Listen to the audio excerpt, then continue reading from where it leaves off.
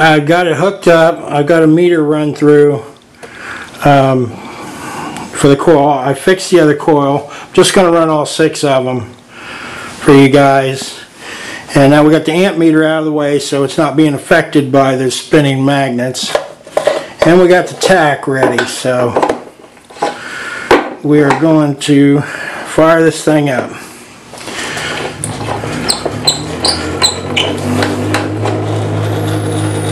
So, oh, big difference there.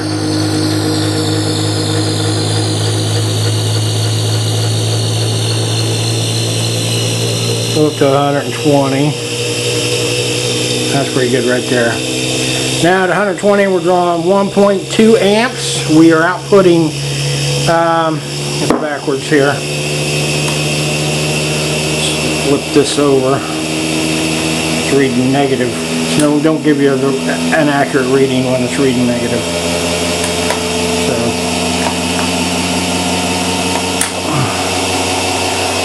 So we're putting 10 amps into the batteries. We are running 1.4 amps on the input at 123 volts. And the battery's charging at 12.5. And it's picking up speed. So let's see what we got here.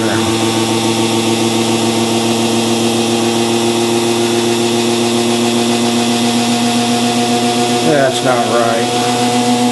There's no way that's right.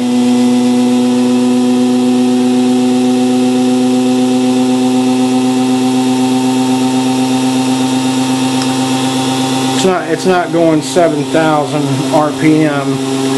This is a semi-gloss surface.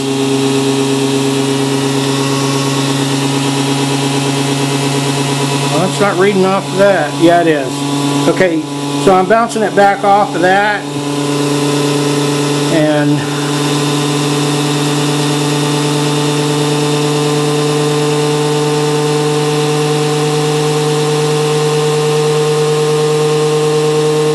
yeah, it's not going to work. I'm going to have to find a way to track the RPMs.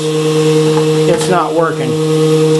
But we're at 1.5 amps, 123 volts, 12.6 volts in, and between 10 and 11 amps into the batteries. And she's humming right along. Now the chips are rated to 160. So I'm going to run this a little bit higher here.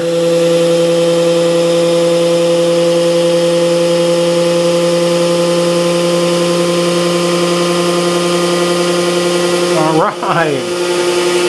140 volts, 12.8 in, and 13 amps into the batteries at 1.7 amps at 147 volts. And it's smoking. Oh, that's great. 6 coils is going to do it, guys. It's still climbing. It's pretty good. It sounds like the cart motor climbs, so that's going to get up to 1,000 RPM in no time flat. 12.8, 12.9 volts. 13.8 amps into the batteries at 1.8 amps on the input. Excellent. Finally. I just wasn't happy with the other motor in series. A lot lower amperage, but amperage is not a bad thing if you're capturing it on the other side. So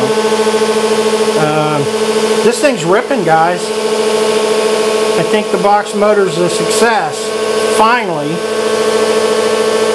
I'm going to have to do some speed tests. I'm going to have to black that out so I'm getting a proper RPM reading off of the wheel. Because right now I'm not. So it doesn't do me any good to give you a false reading on that. But it's charging the batteries great. 13, 14, almost 14 amps into the batteries. They're charging like crazy. 147 volts. And not even warm.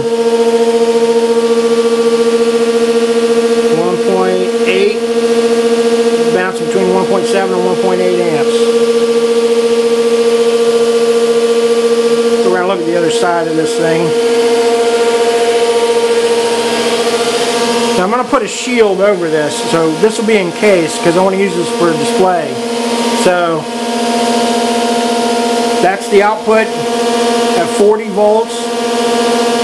Those caps are rated at 40 volts. Those are rated at 200.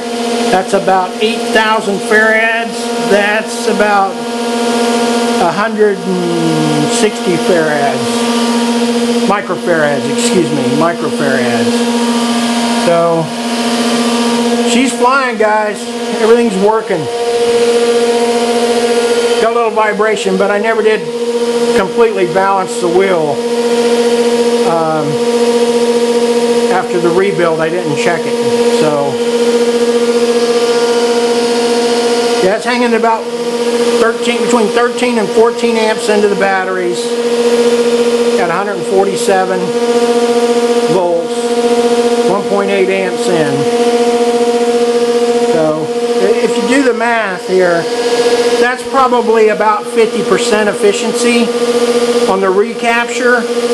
We're recapturing maybe 50% of the energy, but it doesn't have a generator yet. And with that kind of drive, it's going to drive the generator. No problem. It's a low drag generator. So let's run this up to about 160. If it blows up, you guys will never see this video. There we go, 160. I'll leave it right there. They're rated at 160. Of course, I think they'll go higher. Yep, 15 amps. The batteries are at 13 volts. 1.9 amps in at 158 volts. It's flying.